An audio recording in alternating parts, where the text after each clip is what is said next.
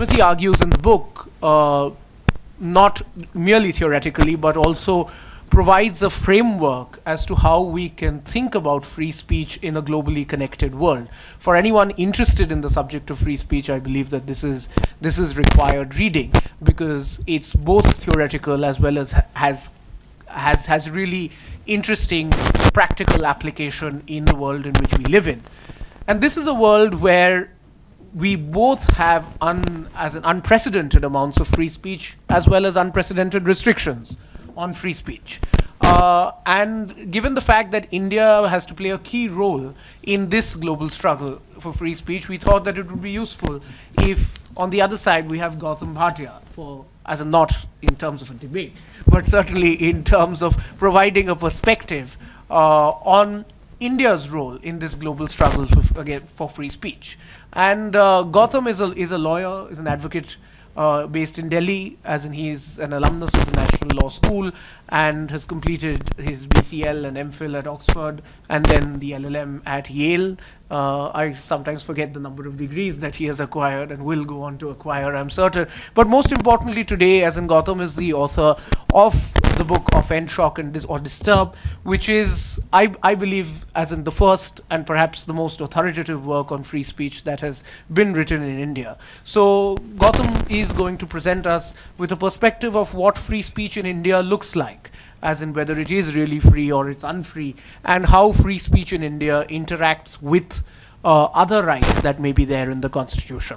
So the format that we are going to follow is essentially, we're going to have opening remarks for our speakers for about 10 minutes, and then we're going to have a bit of a moderated chat, and we'll have questions from the floor thereafter. So that should leave us plenty of time for everyone to have their questions in, as well as to have a discussion on the subject of India's role in the global struggle for free speech. So without any further ado, please welcome Timothy Garton.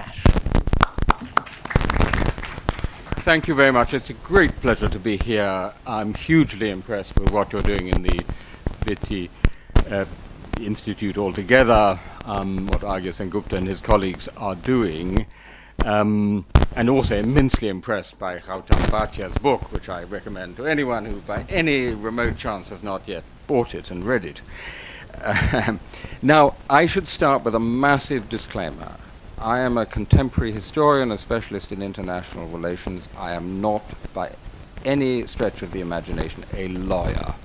I'm a historian who's fallen among lawyers because of my work on free speech. I'm also not an expert on India, so I'm doubly disqualified from speaking on this panel. Nonetheless, I will. So my work on free speech, which I've been conducting for the last 10 years, simply because I regard free speech as so important as the oxygen of all other freedoms, the freedom on which all other freedoms depend. And I think it's under threat in many places, including, by the way, in the West, classically conceived, has taken me to look at the legal literature, which is superb. It is a really great pleasure to read, particularly the English language in the broadest sense, literature on free speech and law.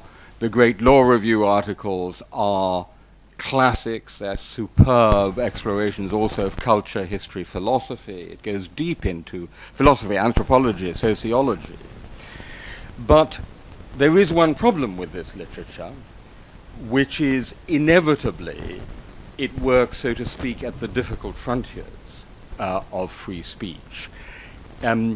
I argue that there are two key questions to ask about free speech.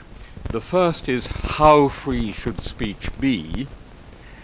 The second is, how should free speech be? That is to say, within the realm that the law allows us to speak, how should we interact?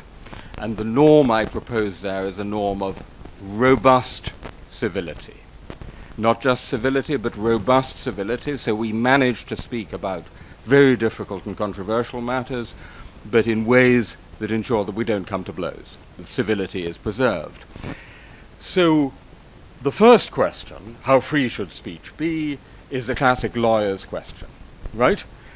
And it's answered in the realm of law. The second is more in the realm of norms.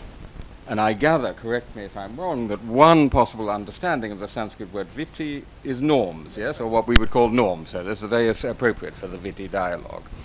So there's the kingdom of law and the republic of norms, I argue. And the question is, what is the relation between these two?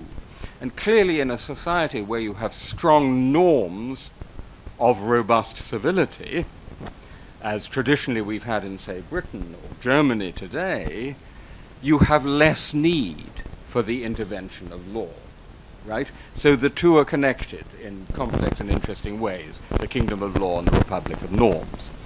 Now, this book is about the unprecedented world to which you briefly alluded in your introduction, and this world is created by something I bet all of you have in your pocket or handbag. Is there anyone here who doesn't? Very few, I think. The smartphone gives you the opportunity, completely unprecedented in human history, to communicate instantaneously with something close to half of humankind. There has never been such an opportunity for free speech in human history, but with that opportunity come enormous risks, right? Threats, abuse, bullying, harassment, incitement, which is then acted upon, and so on and so forth. So when the authors of the UN Declaration of Human Rights wrote in the great Article 19 the phrase, regardless of frontiers, this was a visionary phrase. It was almost science fiction. Now it has become reality through the internet and the smartphone. And in this world, I argue, this connected world, which I call cosmopolis, our effective freedom of speech is no longer determined primarily by the state in which you live, which is, so to speak, the classic framing of discussions about free speech. Where in the United States, so we have the First Amendment, Supreme Court rulings, that's it. In this connected world, our effective freedom of speech is determined by four forces. Firstly, a growing number of international organizations, treaties, and networks, formal and informal, notably those on internet governance as well as international courts. Secondly, the states. The cyber libertarians of the 1990s were completely wrong. The internet does not set you free, and the proof of that is in China. In the year 2000, Bill Clinton said, for China to try to control the internet is like trying to nail Jell-O to the wall. And the Chinese Communist Party turned round and said, Bill, just watch us. And you know what? In the last 15 years, they've made a pretty bloody good stab at nailing Jell-O to the wall, with, by the way, the largest apparatus of censorship in human history. But they're pretty well succeeding at the moment. What is more, they are spreading their norm of information sovereignty around the world. So that's the states. The third big force is what I call the private superpowers. Google, Facebook, Twitter, Amazon, Apple, and other major players, what the French call, rather angrily, les GAFA. Les GAFA. This also is unprecedented in human history, because what something like Facebook, with 1.8 billion regular monthly users, bigger than China if it were a country, provides is a privately owned global public sphere. So that the terms of our freedom of speech on Facebook are being determined, obviously to some extent, by the state in which you live, as in the famous Baltakare case in Mumbai, right, where the two people who posted on Facebook, but also by private editorial, community standards, you could say private censorship. But those decisions of Facebook's, for example, on nudity, are private, non-transparent, non-accountable, and non-appealable, so that they're everything we think decisions should not be in a rule of law country. And this is a major issue in how we engage with the private superpowers. And of course the Indian market is very important to them. The fourth force is us. So I say the governments are the big dogs, the companies are the big cats, we're the mice. We're the little mice. And we may feel very powerless in the face of such big dogs and big cats, but the evidence is that networked mice, when the mice get together, the big dogs and the big cats take fright. And I can give you several instances of this, so don't despair. Networked mice, it gives new opportunities for social pressure. Now, the point is, if we are in such a world where the determinative or effective of speech is not just the state, then approaching this from the point of view of law is only one part of the story. And necessarily, in every single case, you're talking about a different legal tradition. So what Gautam does very effectively is to compare a number of legal traditions within, roughly speaking, the Anglosphere liberal constitutional tradition. But then there's Germany, and then there's France, and then there's China, and then there are many other countries. So the fundamental move in my book is to say we therefore have to move to the level of Vidhi, of norms, and first work out in the simplest, clearest possible terms what our underlying principles are, what the norms are that we want to realize in respect of, say, privacy, in respect of religion, in respect of violence, in respect of national security, all the key issues. And then come to the question, how do we actually realize that? Is it more important that we go after Facebook? Or is it more important we go after our national government? Or is it the Internet Engineering Task Force? Which is the key actor in this field, or which two actors? Hence the key move to the set of 10 principles which are laid out in this book and on our website, freespeechdebate.com. This is an Oxford University website. It's in 13 languages, including Hindi.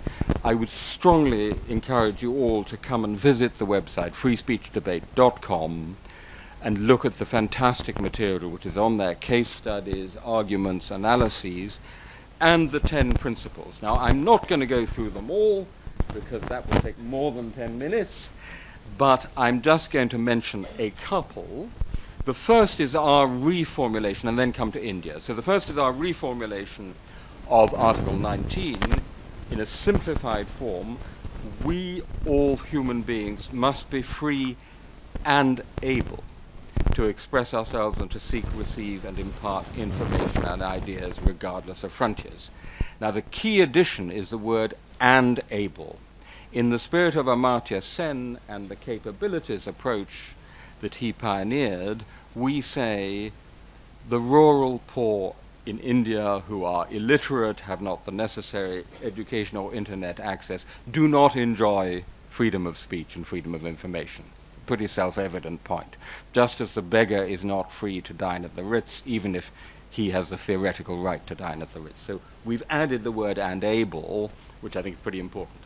The second principle, which I hope we can talk about because it's really crucial, is about violence.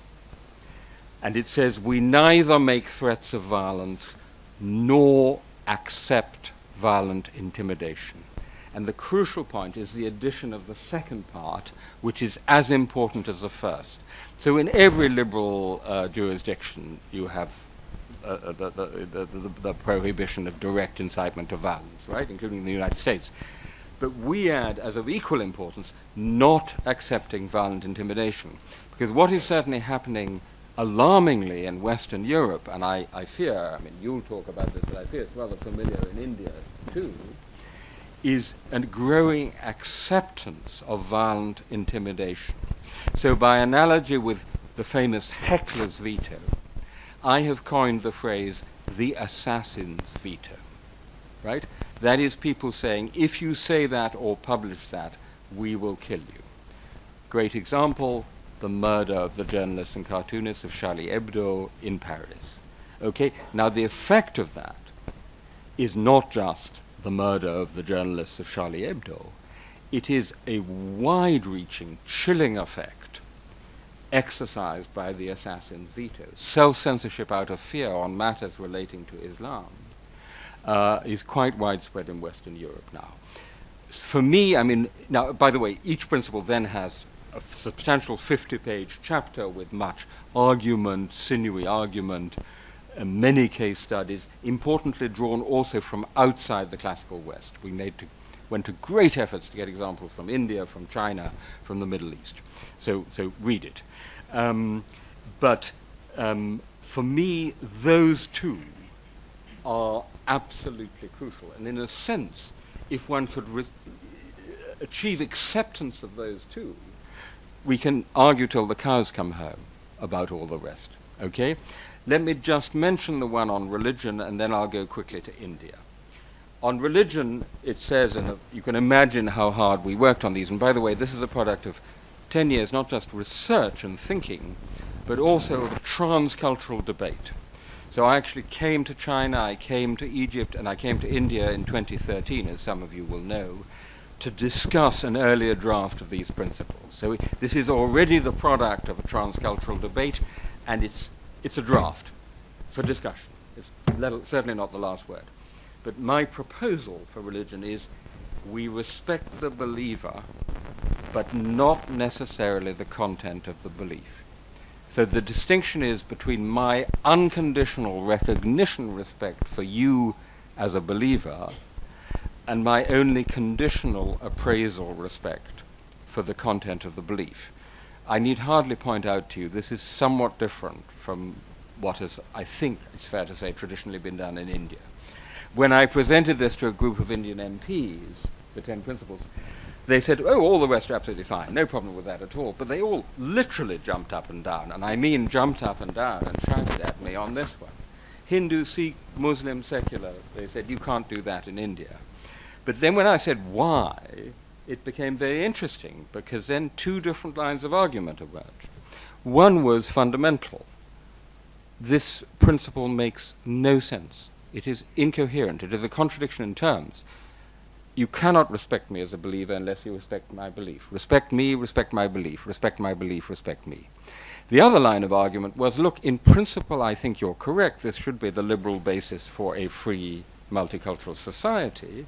But we can't do that in India yet because we're coming from such a different place that people will be burning down shops in no time. I mean, I simplify slightly, but so we want to move in. Now, you will see that those two arguments take you in completely different directions. With one, there is no way forward. With the latter argument, there is a way forward. This brings me to why I think India is a swing state for global free speech. So, simplifying crudely, if you look at the big players in the debate about free speech, you have over here North America and Europe, which differ in many important respects, for example, about hate speech, but broadly speaking are advocating a set of liberal norms. Over here you have China, which is advocating a totalitarian control and the norm of information sovereignty, and spreading that norm quite effectively to Africa and to Latin America and elsewhere in Asia. And in between you have a group of swing states, South Africa, Brazil, Indonesia and Turkey in the Muslim world, both very important.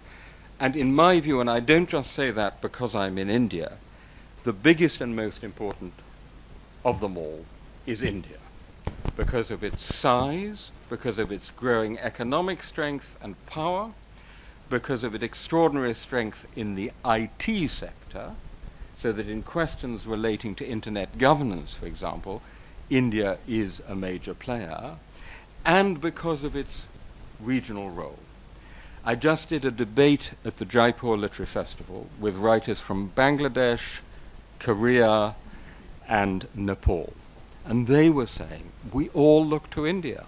If things go wrong in India, that's bad for us, and us making the case for free speech. So certainly its regional role. India is also so crucial because of all the countries I mentioned. It has in many ways the strongest traditions of free speech. And now I'm talking to you about your own history, but let me say it very briefly from the view of an ignorant outsider. First of all, the great traditions of Indian civilization and culture. So if you look in the index of my book, you have Ashoka, Akbar, all the way to Gandhi and Ambedkar. And I'm not just flattering you when I say it is genuinely fascinating, this tradition. Just to give one point, from the 12th Edict of Ashoka all the way to Gandhi, there's a really unusual emphasis, which you don't find so much in the Western literature, not just on the good speaker, but on the good listener. I'm going to mangle the Sanskrit word, but bahusruta, the state of being the perfect listener. So there's a genuinely original emphasis on the listener and the qualities of the good listener, not just the speaker. At the same time, you have this great tradition of liberal constitutionalism, democracy, and independent courts. And judgments like the recent Supreme Court judgment on 66A of the IT Act are great judgments. There are also, as Gautam points out, some other judgments which are not so great, and here I'm getting to the point where I'm going to hand over to you. On the other hand, you have, and for me as an Englishman, I have to say it's rather a shocking experience, the colonial legacy of all these overbroad provisions in the Indian Penal Code with which I've become familiar. 124A, which is fascinating to hear, was introduced in 1870. I learned this from you because of the rise of Wahhabi political activism. Yeah. Remember that? We're still talking about it now. 295A, 153A, and so on.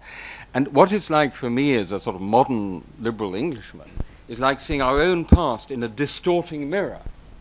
Because there you have, you know, the worst of sort of English colonial law and actually our own past, because we had the sedition provisions until quite recently being misused in India.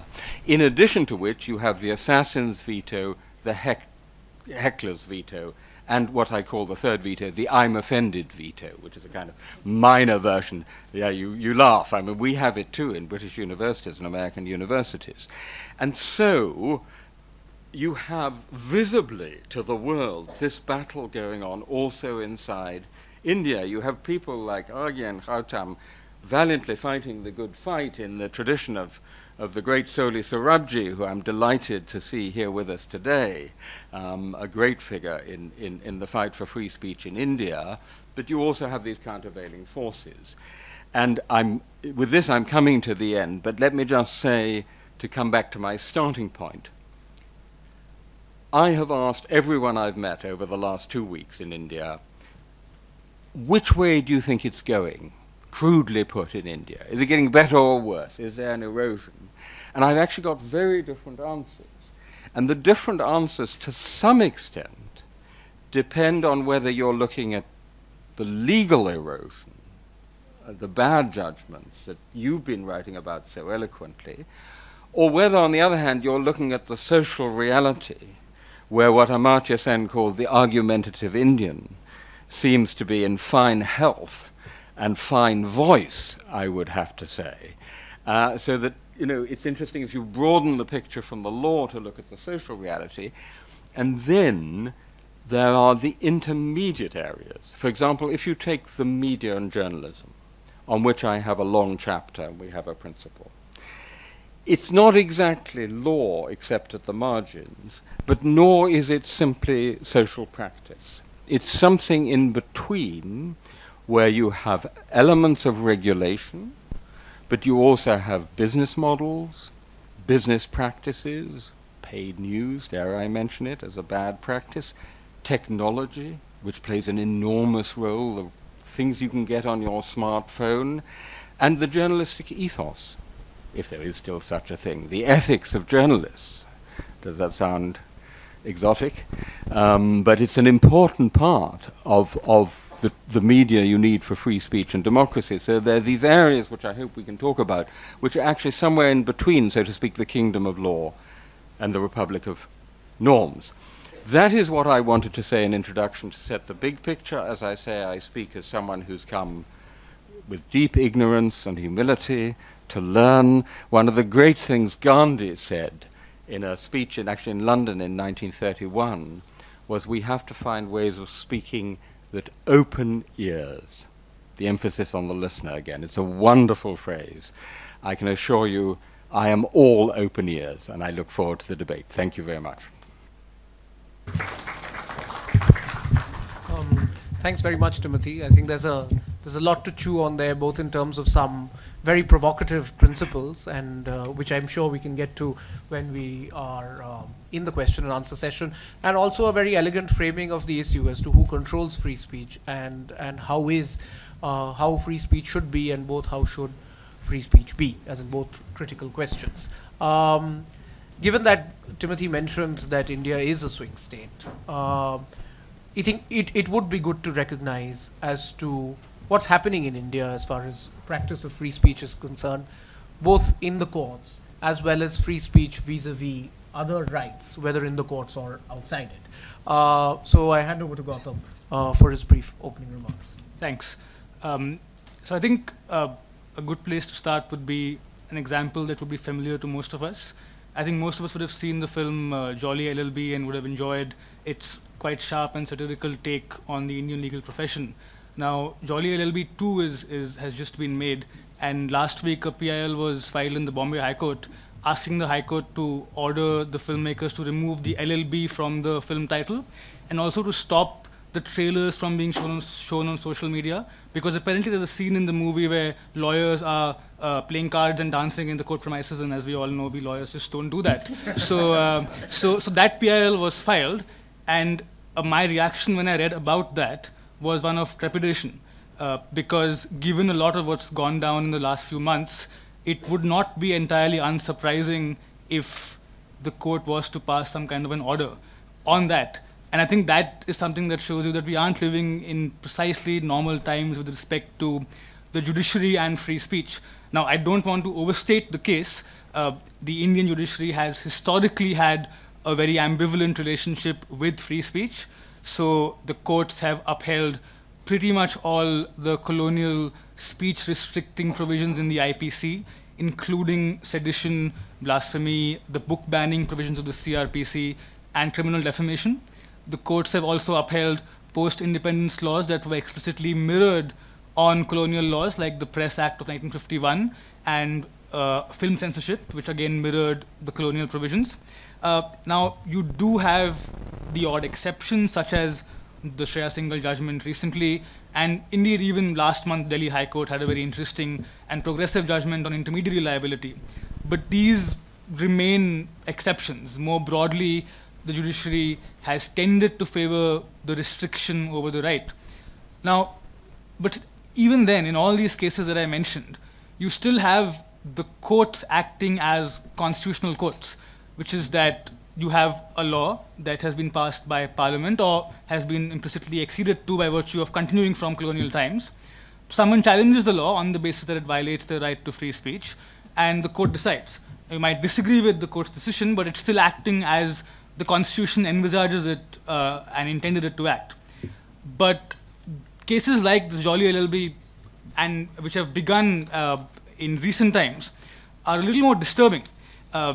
And the genesis of this, I think, is around 11 years ago in a case called In Re Noise Pollution, where the Supreme Court decides that the right to free speech must be balanced against the right to noise-free environment, and then decides to pass some guidelines about, when can you play loudspeakers and so on. That then morphs into a case called Kamlesh Vaswani, which I'm guessing most of you have heard about, where Kamlesh Vaswani, a lawyer, decides to file a petition, and this petition is a thing of beauty, you should read it. He says that because there is no law to regulate pornography, the Supreme Court should command the Parliament to make a law.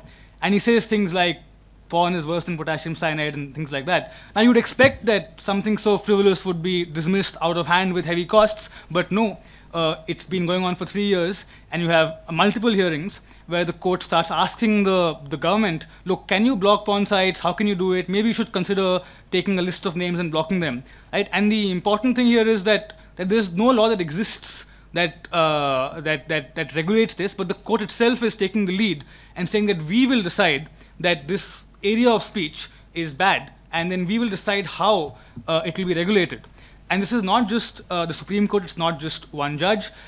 You had the Madras High Court last year on a PIL commanding that the epic Thirukural be taught in schools. You had the Meghalaya High Court the year before that, gagging the media from reporting on bands.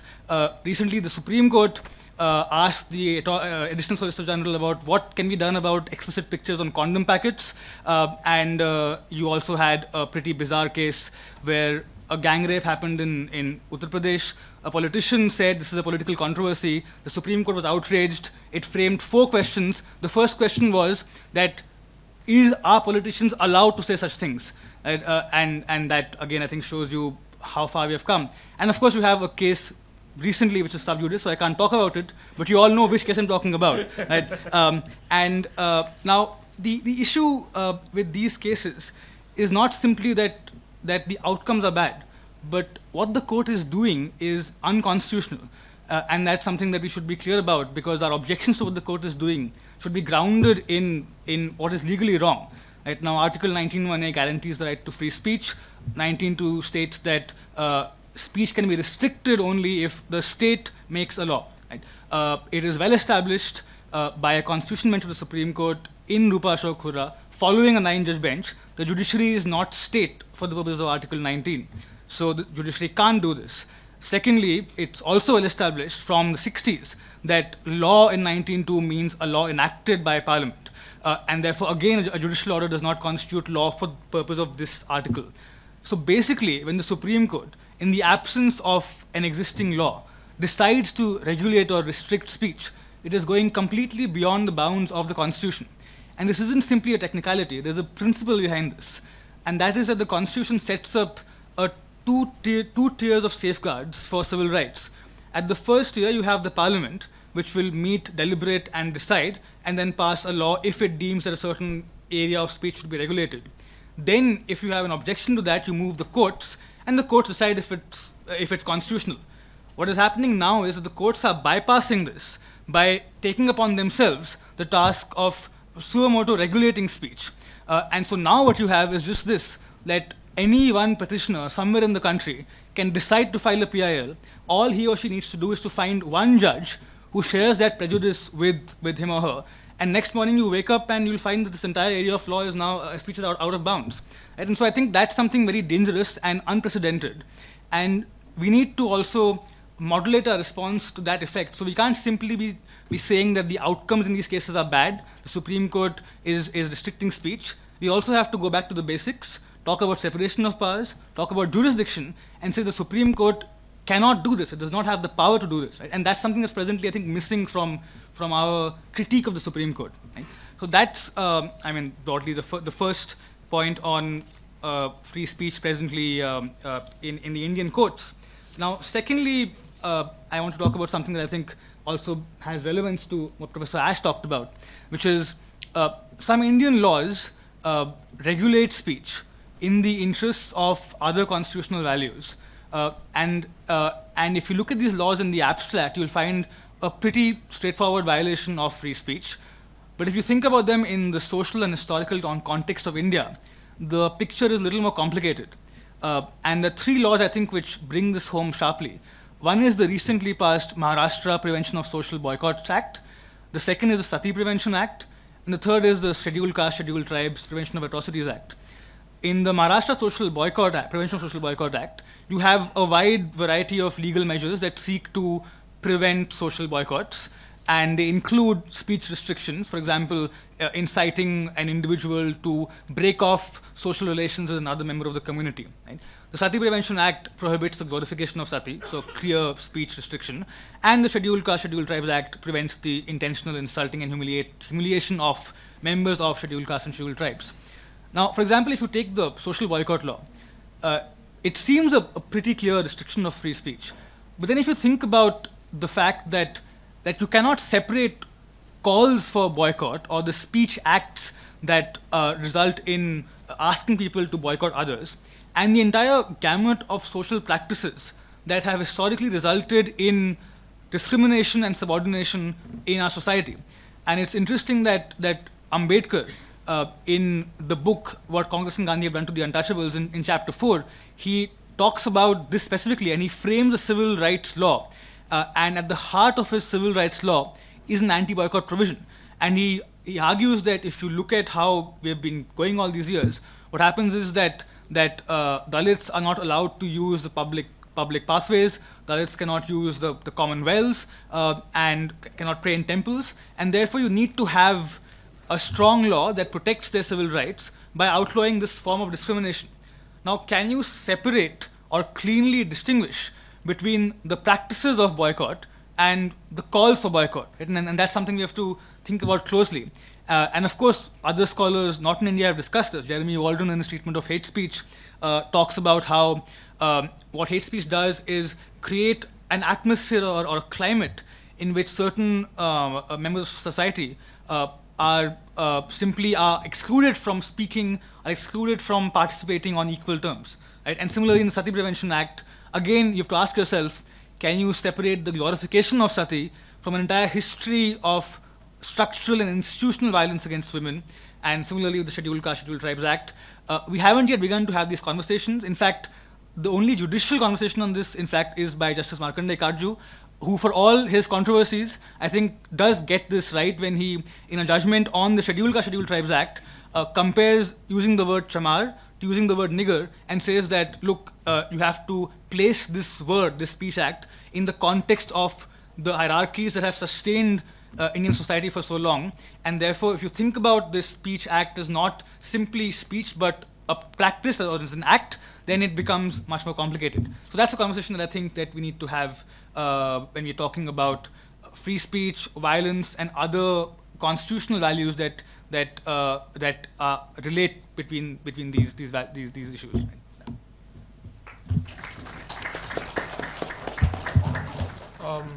Thanks, Gautam. As in, I think that paints a more sobering picture about free speech in India, especially on the role of courts. So since we've, as in Gautam briefly touched upon the question of the role of courts, I was wondering, Timothy, whether I could just kickstart this. You laid out 4 sort of key players in this framework of the future of free speech: international NGOs, states, private superpowers, and the people, essentially. The courts are obviously a part of the state, but given the critical role that they have, almost a bellwether role, as in the Indian context, in terms of ensuring how speech being free, do you think there's room to see the courts as a 5th category, or perhaps do you see it as an appendage to each of the 4 in different ways? No, I think that courts are definitely part of the states. I mean, in the American system, as you all know, they're actually part of the government. The executive, the legislature, and the judiciary are 3 arms of government. So I don't think one could see them as separate in that sense. What there is, however, and this we haven't touched on, is a growing number of international courts with a growing amount of significant jurisprudence, so that in the European context, we are not sitting in our own national houses referring only to our own constitutional courts. The constant reference is to the Strasbourg Court, the European Court of Human Rights, even in Britain, I should say. At least until Brexit, and I hope even after Brexit.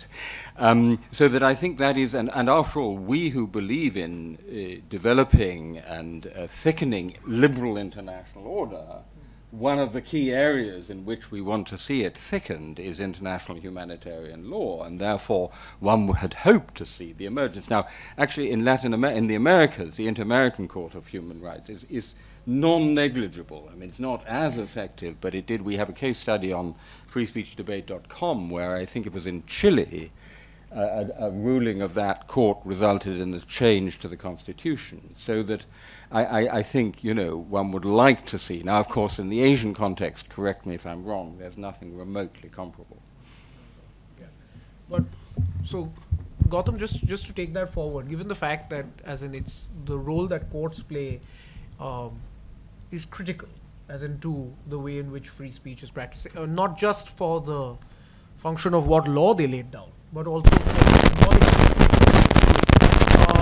So where do you see the role of the Supreme in the discourse around free speech in India going forward? Because we are in an environment, apart from, as in the fact that everyone has smartphones, so we are in an age of unrestricted free speech in some sense, or the capacity for unrestricted free speech. At the same time, as in we've had as many restrictions as could possibly be seen, including ones in the manner in which you pointed out through the PILs.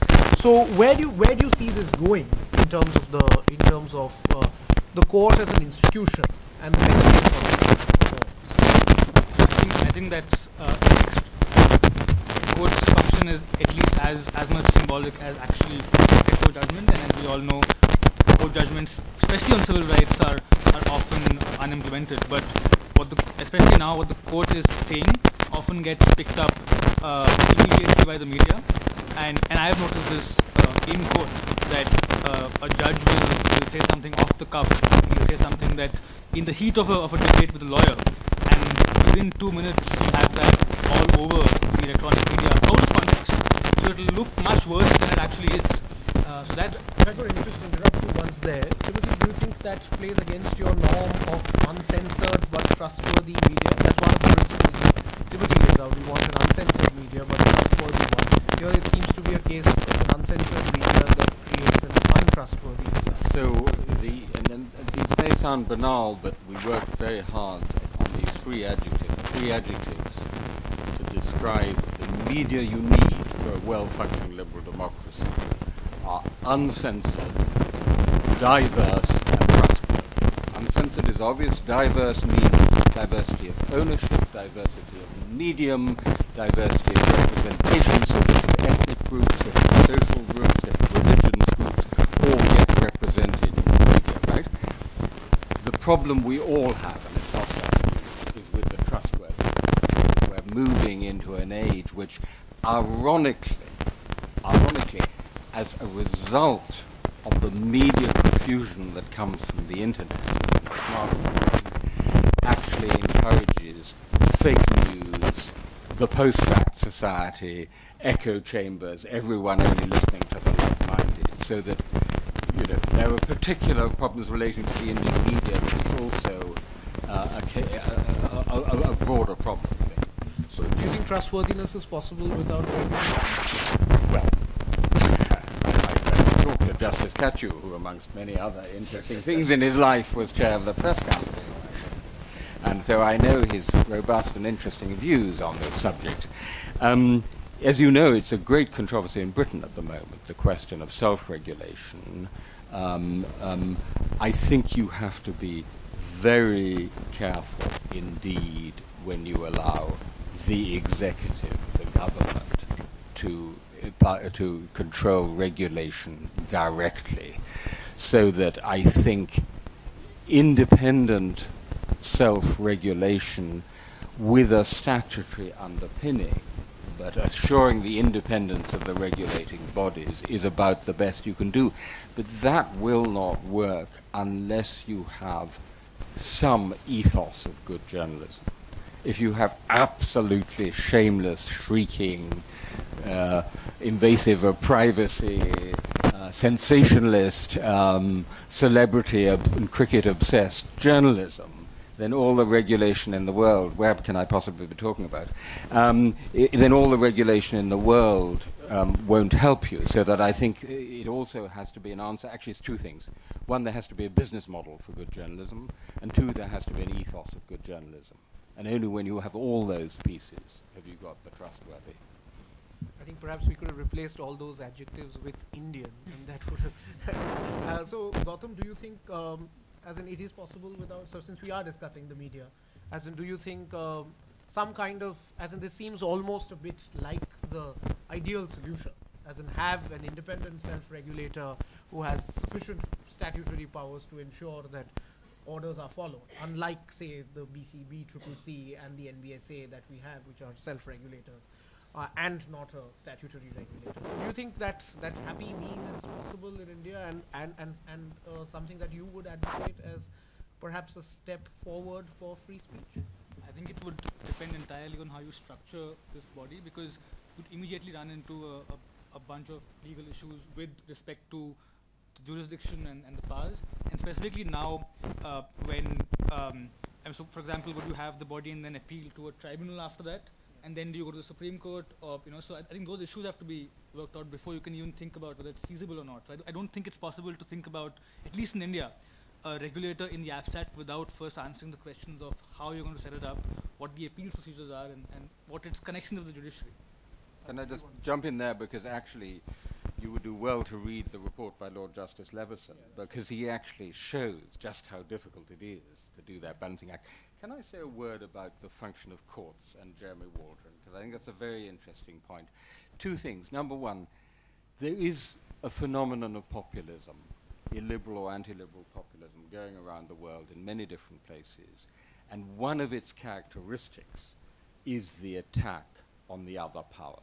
So there was a great example which many of you will have heard of when, after the High Court in London ruled that the Article 50 vote on Brexit had to be taken to, activating Article 50 had to be taken to Parliament, the Daily Mail had a picture of the three judges looking like slightly ridiculous pink-faced middle-aged men in their wigs, and as well as personal attacks on the judges in the copy, it had a banner headline, "Enemies of the People." And this is a classic populist statement.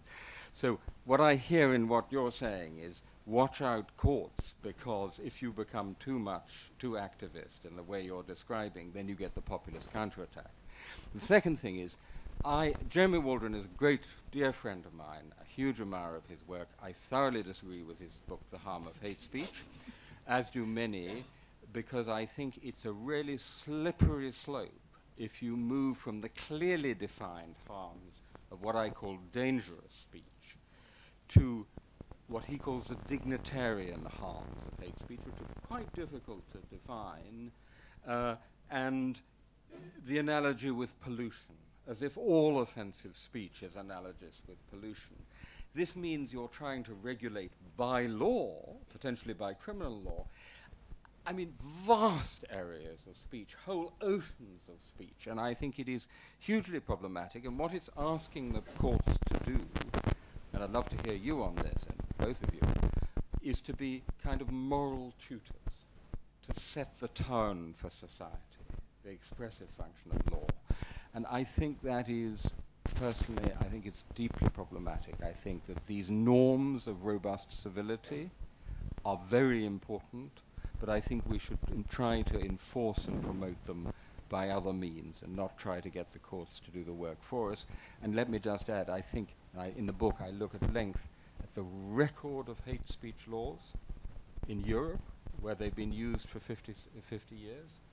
It's not a very good record. If the purpose of hate speech laws, as one very distinguished French lawyer, Roger Herrera, said, is to enforce civility, they haven't done a great job. I think that's quite a statement, especially, and I think just thinking about that headline, "Enemies of the People," that perhaps gets us into another debate of whether we'll ever see a headline like that in India because of contempt powers that are exercised by the courts. That's another great restriction on speech. But in the interest of time, we had invited some questions from the audience before, and we will again, but since someone has taken the trouble of sending some questions, so there are a couple which I think essentially can be summarized into one, which is how do we conceptualize the right to free speech where censorship is not always driven by the state but driven by other members of the citizenry, as in something that we've seen recently in India, Wendy Doniger's book, no censorship, overt censorship by the state, but by sort of some horizontal effect amongst the citizenry. And sort of linked to that was a question is, does the left or the centrists in India have a right to hijack the liberal agenda, specifically in the context of a protest against a right-wing ideologue speech at a literature fest recently? Is that acceptable? Now, I think broadly the question seems to be, is there a kind of free speech fundamentalism that might be present, as I'm trying to summarize, and if and that's one, and two is, how do we conceptualize threats to free speech from other members of the citizenry? Perhaps Gautam, you'd like to take some of that? As far as conceptualizing threats from other members of the citizenry goes, I think it's a very straightforward answer: an effective and accountable police force that follows the law when it's investigating alleged offences in terms of filing the FIR, investigating, not arresting, and so on, and trial courts that actually work well in the sense that if there is a criminal case, then you have a swift hearing, swift arguments on charge, and if the charge is not made out, then discharge the accused of the state at that position, right? So you don't have to go through a full trial. So I think with respect to private persons using physical threats or coercion, the answer is, as I said, an effective police force. And when private persons use the law, the mechanism of the law, then the answer is an effective judiciary. So I don't think there's really a complex or subtle issue over there. With regard to left wing, I didn't understand that, so I don't know how to answer it. I mean, I just didn't understand it. So, well, yeah. it's a question. So I thought, in the interests Yeah. of free speech, we must Yeah. articulate the question as it was asked. Timothy, as in, it sort of links with the principle that you have, which is, and the part that you mentioned, that we must not accept violent intimidation. And it strikes me as something that's fairly obvious, that we must not. But perhaps in contradistinction to what Gautam said, as in perhaps the issue isn't as simple. As in, if, say, for example, you take the Perumal Murugan case, as in, if your life is actually under threat, as in, I guess it's easy for us to sit here and say that perhaps we should not accept that violent intimidation and should go ahead and speak. But isn't the issue a little more subtle? But what you should never do is blame the murdered rather than the murderer. And so the very unfortunate tendency, which I think one sees in India to some extent, but also very much in Europe, is that the heckler's veto, or even the assassin's veto, prevails, and the police, and it's very often the police rather than the courts, come along and say, you better not do that, you better take that play off, you better not show that film, and so on and so forth. There is actually, and I think some of you will know this, I didn't, but there's a classic instance in English law, which is a case, do you know this case? In 1882, in the English seaside town of Weston-super-Mare, which was quoted by Stephen Sedley, who's a great English liberal judge, in a judgment he made. What happened was, the Salvation Army. Well, the Salvation Army was marching down the street singing, Onward Christian Soldiers, and doing what the Salvation Army does. And believe it or not, there was something called the Skeleton Army, whose delight it was to beat up the Salvation Army. The police arrested leaders of the Salvation Army who were convicted of a breach of the peace, by the way, a very English idea which you've inherited, I'm afraid, in full measure.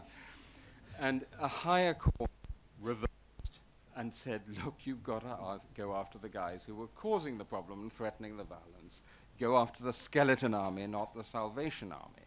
And I generalize this to a general principle for, as it were, all of us, which is take a look at any given situation and say who's the Skeleton Army and who's the Salvation Army, and go after the Skeleton Army. But all too often, the police in particular, in many, many countries, are shutting out the Salvation Army rather than the Skeleton Army. I think that's true. As in, most certainly in India, it's almost by inaction. Yeah. As in that we have this. We'll open it up to questions. I'm sure there might be a few. So we've got about, say, 20 minutes. So if you could just introduce yourself and keep the questions short. Yeah, we've got two here. Maybe we'll take 2 or 3 and then take them together. Can we start here? Yes. Can you speak into the mic, please? I am Mujibur Rahman. I teach at Jamia University. My question is, my concerns or interest in the question of free speech is what free speech does to democracy, or what democracy should do in order to realize the complete potential of free speech. In the discussion, 2 major institutions who come out, one is judiciary and the media. In my understanding, political parties could play a very important role, and there are a lot of scholars like Amartya who makes profound statement on democracy without ever mentioning what political parties, which I think is a serious shortcoming in the interpretation of democracy as such. I just want to give 2 quick examples, an Indian case. One is the case of our Prime Minister Modi. During campaign, Prime Minister Modi made a very profound statement, said that this is a country which will be governed by one constitution and one book. And the same Prime Minister during the campaign in the history of modern India made the most unprecedented attack on the idea of secularism, virtually in every nook and corner of the country. So obviously his interpretation of constitution is very different, an understanding of it. The other example would be Asaduddin Oasis, and who's also a lawyer and a political figure, and his statement concerning Bharat Mata. So how does kind of one could reconcile when prominent political figures have a very different interpretations, which is essentially contradictory, and where does it lead to? Thank you. Yeah, I am K. Mahesh. I'm Special Secretary Home, and the topic which you are discussing is India's role in global struggle over free speech, as if we are a model and we can lead the world. First, we need to put our own house in order. I just want to ask Mr. Gautam Bhatia, and Professor talked about four effective forces. Now, can you, in this country, can you have free speech without regulating the banning of the NGOs? In India, we are banning NGOs who have done credible work. So can you have free speech in the country by banning the NGOs, which enjoy high credibility and doing good work in promoting human rights? Thank you. We can take what should we? Can we take one more question? Yes, there's a question here.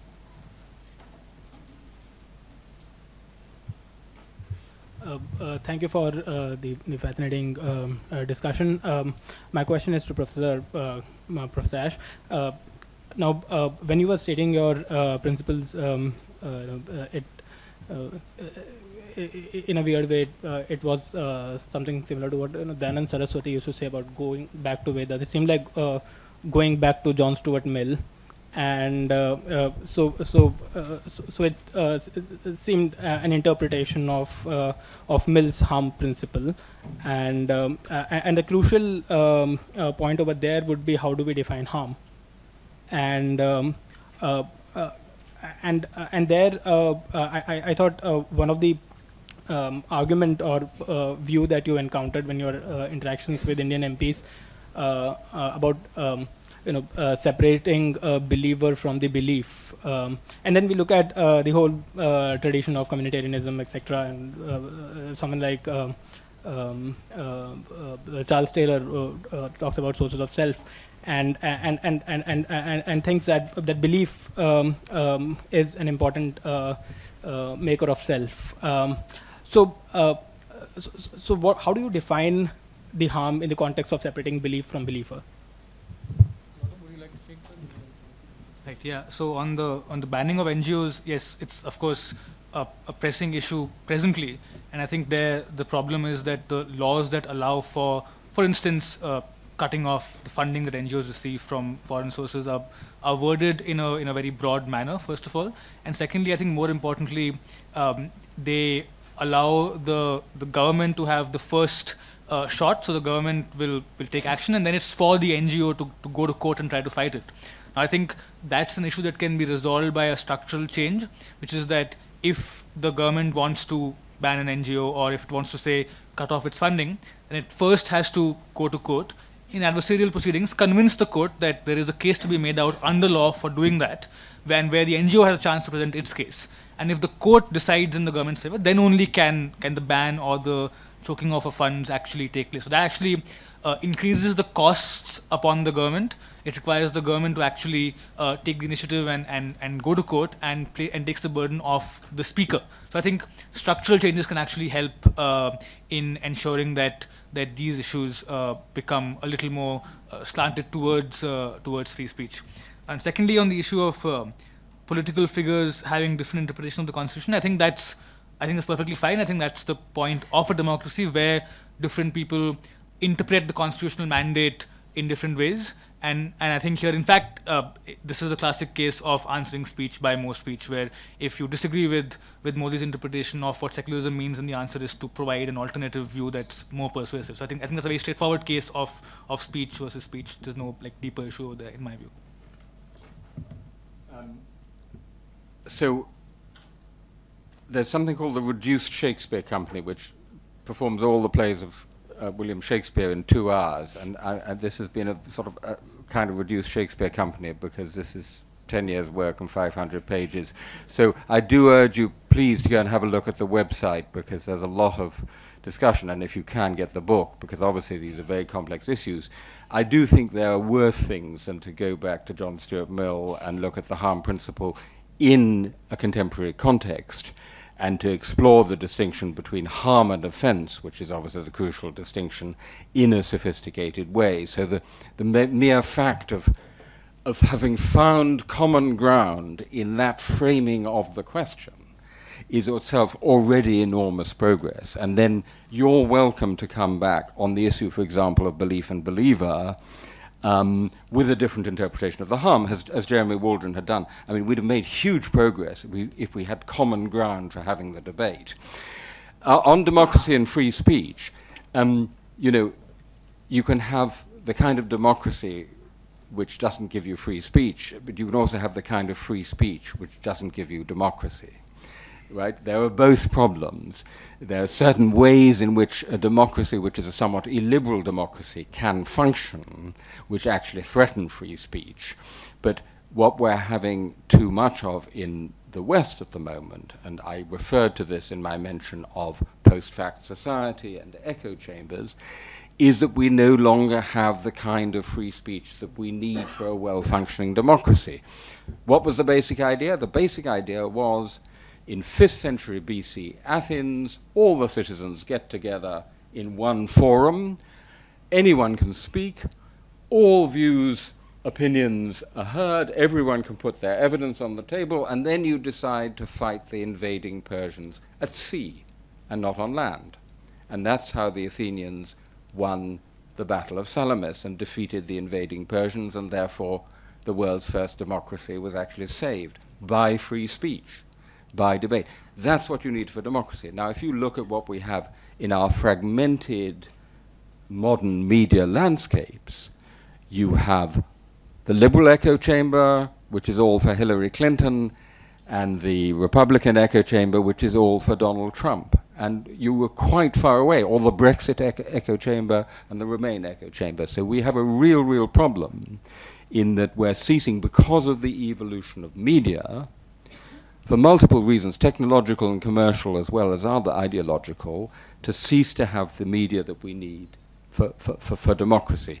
Last point on India, I mean, far be it from me to say, I don't think it's entirely true to say that India can only lead by example. I mean, for example, on internet governance, actually India has the potential to be a really significant player as a state, as a government. But by and large, I think you're right. And since we seem to be losing one city upon a hill in Washington, perhaps you can try and be the new city on a hill. I think we can take another round of questions. There's one there, and one there. We'll take a third. Yeah, can we start there? Okay, Son. I wanted to ask more about your thoughts on both legal approaches and approaches outside the law on the question of the offender's veto, particularly in relation to religious sentiments. So on one hand, it seems easy to dismiss sort of legal sanctions on statements offending religious sentiments, mostly because we've sort of seen fairly absurd examples of this. On the other, however, there's also a lot of scholarship, especially within post-colonial religious studies, that talks about how, say in the context of the Danish cartoons, it was impossible for European sort of courts to truly recognize Muslim injury at the cartoons because the very secular, and by secular they argued that you mostly mean Protestant, structures underlying what you understand as free speech is also based on Protestant semiotics, right? So certain understandings of images and certain understandings that, look, it was a cartoon, it was an image, it wasn't actually Prophet Muhammad himself. And so how is it, and so scholars have argued that you cannot accommodate this within secular law because your secular law itself comes from a different place. So then how is it that we think of accommodating, you know, whether legal or outside legal, these things when, you know, we're coming from a certain sort of legacy to where the law is.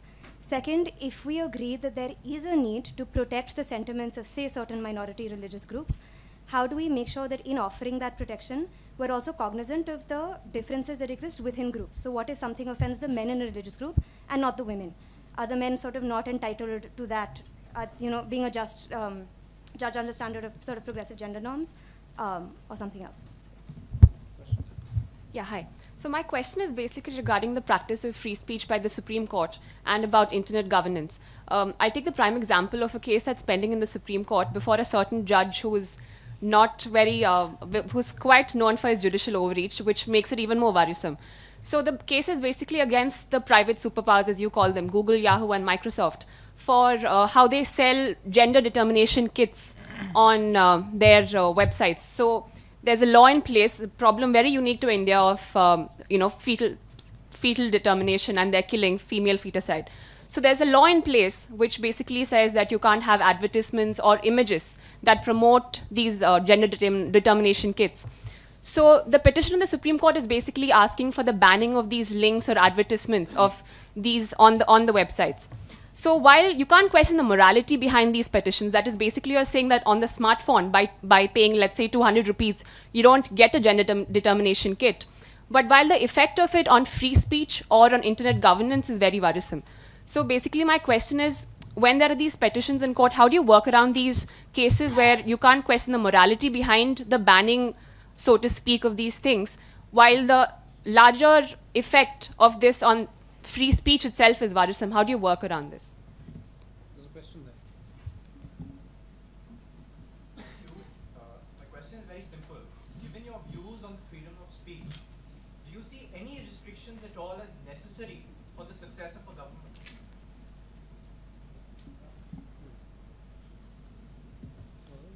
I can start, yeah. Okay.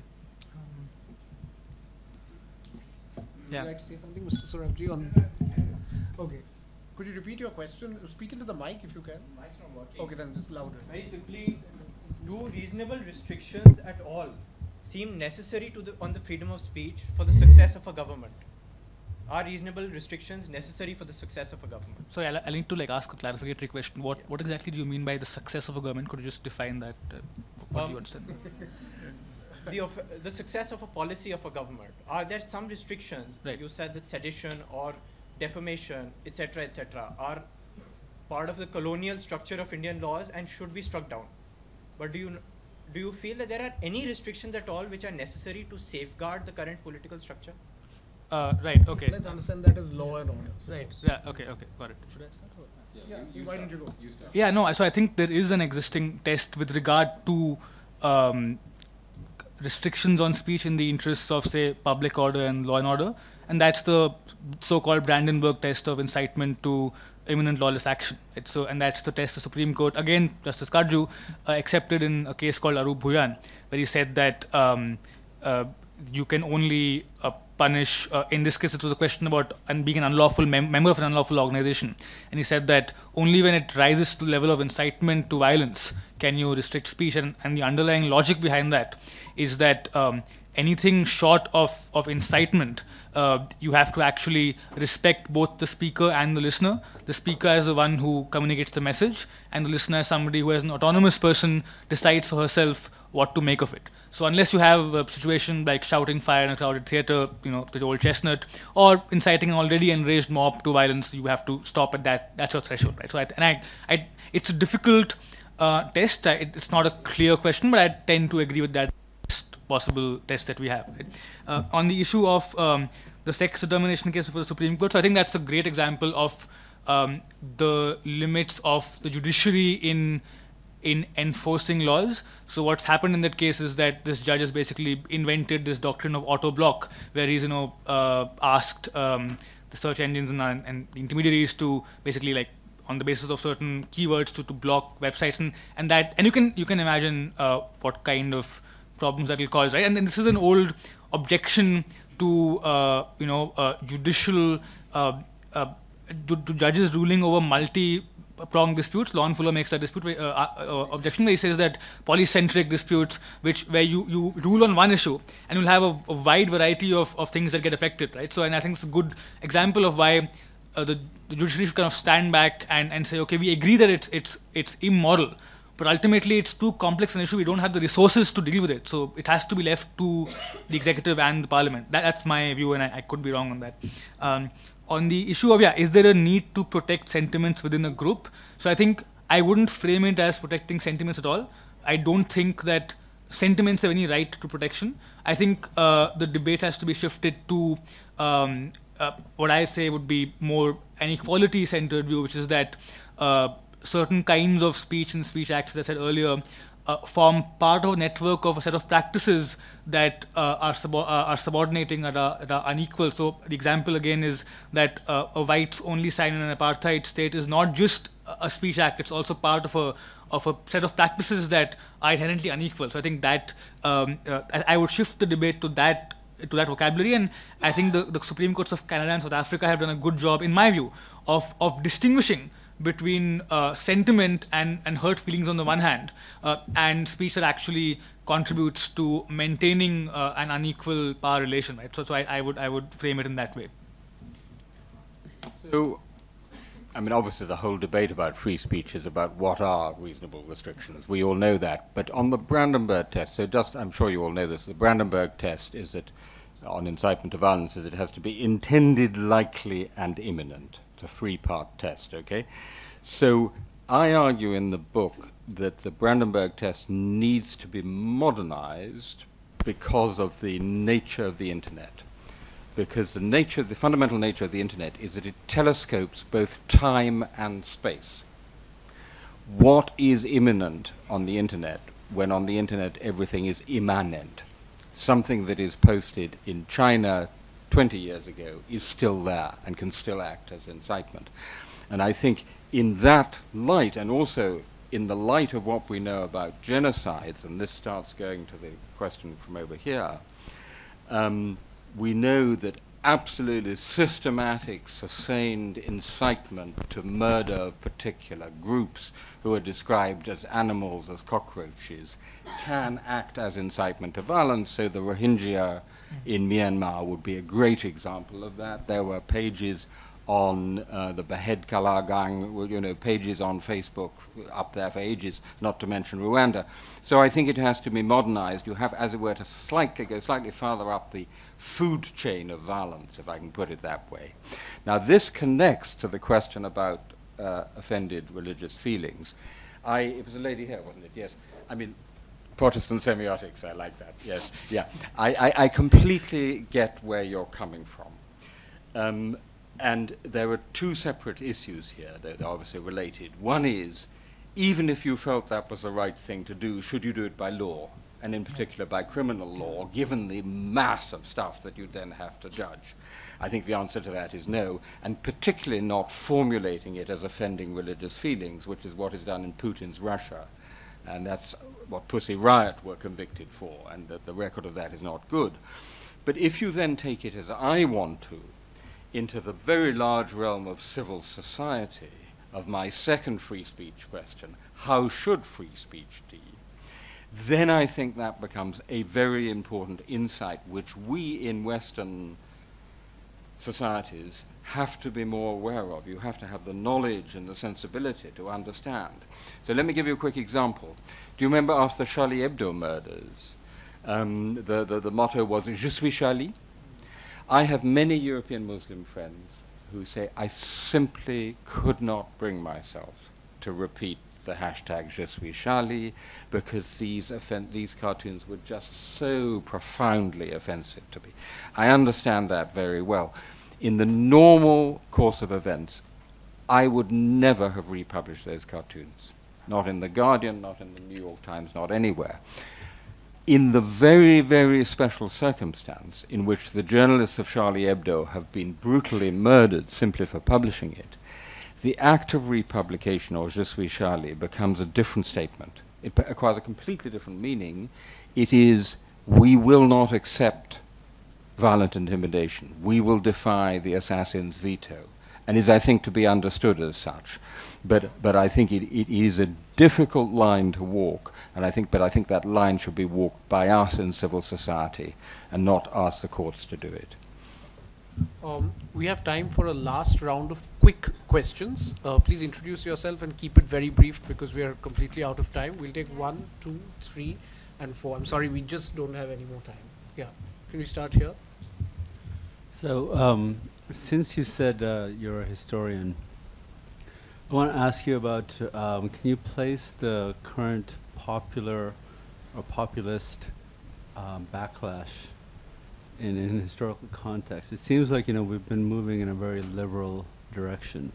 Now you have the majority who get offended at every little thing, you know, and it's like, oh, why is that minority getting special treatment? And do you think that this is just a period of them lashing out and then we'll go back to, you know, is the historical trend going in a certain way? And I publish a news site. I made a conscious decision to base the company outside of India so that I don't have to deal with all this free speech shit, you know, just like, you can't come after me, it's not in your country. So, and the idea of self-regulation is abhorrent to me. I mean, I don't want any, there should be clear laws, there should be clear direction from the Supreme Court on the interpretation of the laws, but I don't want another intermediating body telling me, you know, what I can and cannot publish. Can I just ask, is your news site, it's freely available in India, right? Yeah. Yeah.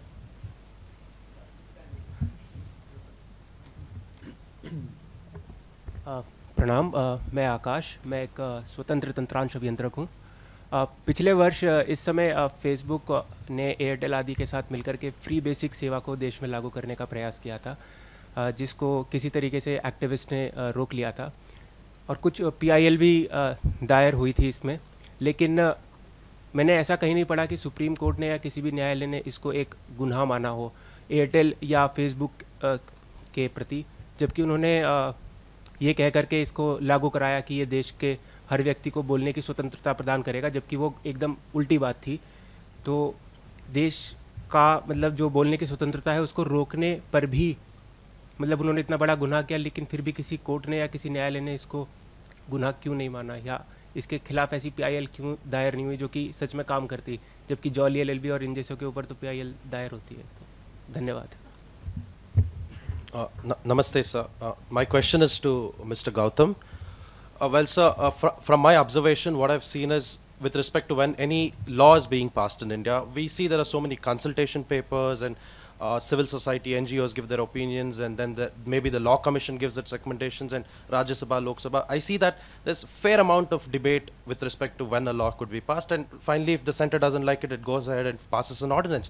Well, sir, my question is, sir, in all this process, when sometimes things just go down the drain and it doesn't get passed, a poor Indian villager is somewhere affected by all this, sir, with so much of free debate, and that poor man doesn't get what he wants. So my question is, if there was a villager from my own village, what could he take home from this debate, sir? Thank you. Thank you. I don't know how much relevant is my question, but okay. It will be short. Just I wanted to ask that I am a law graduate, and if I have been allowed to educate myself and obtain a degree in LLB in Hindi medium, but I am not allowed to speak and articulate my arguments in Hindi in Supreme Court because the language is English. So can we say that it is a reasonable restriction on my free speech? So. Narayan came to Supreme Court and he told the court, मैं हिंदी में फैसला करूँगा. Hidayatullah tackled him very well, करो. But the judge to my left and that to my right won't understand a word of what I say. Then Narayan took it. The thing is, what I feel is, actually, there can't be absolute freedom of speech. There have to be restrictions, but they must be very narrowly drawn. And those who are and there will be different mindsets. One person, one Supreme Court doesn't sit a bank. Different benches have different mindsets. Look at the judgment of Justice Singhvi or Section 377 homosexuality. So really it's a feeling of tolerance. We don't have a spirit of tolerance. You remember Timothy? Truman was very angry because his daughter's piano performance was criticized. He's a bunch of critic in the nose. Great American judge, president. So actually we must develop a temperament that there is freedom for the thought we hate, freedom for views we don't accept, and that is how we can get on. I think there was just one last question.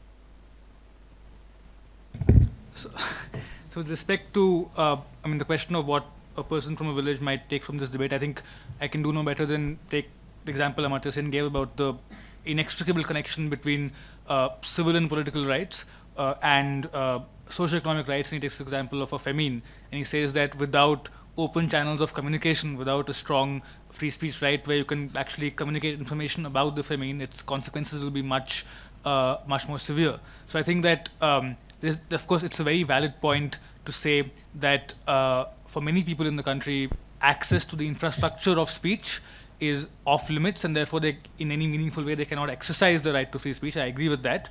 At the same time, I think the right to free speech is not simply about speaking, but also about a range of other issues, including access to information, and a strong free speech right also ensures that you have that, what Amartya Sen argues as well. So that's what I'd say to that.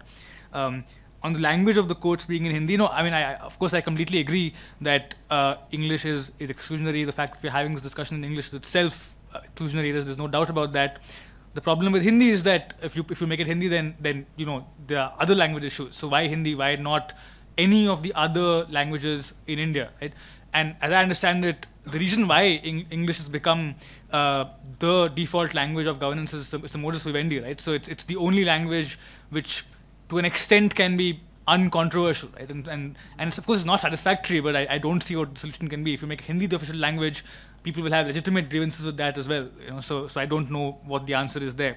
On free basics, जो आपका सवाल था, ये court तक इसलिए नहीं पहुंचा क्योंकि इससे पहले कि ये कोर्ट तक पहुंच पाया, ट्राई ने कह दिया कि ये इसकी अनुमति नहीं है भारत में, तो इसलिए कोर्ट तक पहुंचने का मौका मिला ही नहीं उसको. To say it in English, the gentleman's question was that why did the issue of free basics not reach the court, and to which the answer is that before it could become a legal issue, it was resolved politically when TRAI basically passed an order saying that, you know, free basics in its present form could not be allowed. So that's why it never got a chance to actually become a legal or a constitutional issue. Well, this has been utterly fascinating. I mean, first of all, to the question about your poor villager, this was a gentleman who I met on the plane from Jaipur 2 days ago, so delighted to see you here. And I think it is a very good question that one should ask oneself. And I do think, you know, the famous Amartya Sen argument makes the point that actually, for the very poor in developing countries, it's often freedom of information which is the key, more than freedom of expression. Now, of course, if you have no freedom of expression, freedom of information is useless because you can't access it, you can't publish it. But nonetheless, freedom of information is key. On the language question, wonderful that this then broke into Hindi. My Hindi is a little rusty, I have to say. It's an interesting point which I make in the book, that the effect of the internet is in some significant degree to break down political state frontiers. So if you look at Wikipedia, all English language speakers in the world are united in one English language Wikipedia. There's an English language Wikination. The Portuguese are united in, Portuguese speakers are united, and so the Brazilians argue with the Portuguese about which is the better Portuguese, and the Brazilians win because there are more of them. But in other words, the state frontiers have broken down, but the linguistic frontiers are remarkably stubborn and resistant. And there have been studies, because Wikipedia is a great, you know, case study for this. Even between English and German Wikipedia, it's amazing how much difference there is in the concepts covered. I think it's roughly half the concepts covered in English Wikipedia are not covered in the German. So language is, in a way, the last barrier of the internet. Thirdly, populist backlash, if you'll forgive me, I'll refer you to my essay in the latest New York Review of Books, which attempts to analyze that, because I want to pick up your point about the news site. You said as if it was self-evident. You know, of course, anyone in India can read it. If I were having this conversation in China, it wouldn't be self-evident at all. If I were having this conversation in Brazil, it would no longer be self-evident at all. That's to say, it is a key question whether a country like India asserts its information sovereignty through rigorous control of the internet, or, and this goes to the question about Yahoo, follows the German example, which I think is a very good one. So, Germany, for understandable reasons because of its history, criminalizes Holocaust denial and Nazi insignia. But if you're sitting in Germany, you cannot see this stuff on google.de, i.e. the German site of Google. But all you need to do is to type in google.com/NCR, and hey presto, you're in the United States, and you can see this stuff with one click. Now, you might say the Federal Republic of Germany is being grossly inconsistent. If this is your norm, if this is a standard you wish to impose, you should impose it consistently. But Germany has said, yes, but the price of doing that is we would have to make the Great Firewall, not of China, the Great Firewall of Germany. We would have to build a new Berlin Wall on the internet around our country, and this is a price we do not want to pay because we believe in Article 19. I think that's a very good and reasonable compromise, and I'm delighted to hear if India were consistently following that example. That's great, because then you can have those news site outside, and that's already a huge gain for free speech. Finally, to the great Soli Sorabji, of course, I totally agree with you. It's up to us, it's up to society, the spirit of tolerance, freedom for the thought we hate. And this is where I come back again to hate speech laws, and to the problem with hate speech laws, is it doesn't allow people to develop that spirit by trial and error. And perhaps I can end with, in urging you, please do visit the website, and if you can afford it, buy the book, but above all the website. There's a kind of an image, a metaphor that goes through the whole book, which I found in the work of Michel Foucault. He has a great book called Fearless Speech, and he says that an Epicurean philosopher in ancient Greece said that free speech should be taught as a technique, as a skill, like navigation. So the ancient Greeks were great navigators, right? And we should learn free speech as we learn to sail on the high sea. But you can't learn if the state doesn't allow you to take the boat out, because everything is forbidden. And I think that, if there's one image to take away, it's that image of learning it as navigation by trial and error. And that's, I think, what we have to do if we want to have a free and open and mature society. Thank you very much. Thanks very much. I think that's quite an aspirational thought to leave with, and I think there's been plenty to think about, and I think there will be plenty more that we can discuss. I'm afraid we are out of time, so I know there were several questions that we could not take. I apologize for that, but we've got a small token of our appreciation for the speakers, Timothy and Gautam.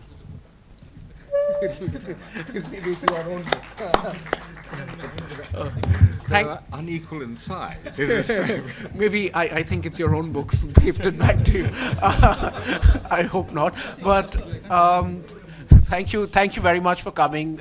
We hope to have this every 2 months, and please follow us on different forms of social media where we express ourselves for following us and the events. Thanks very much. Good night.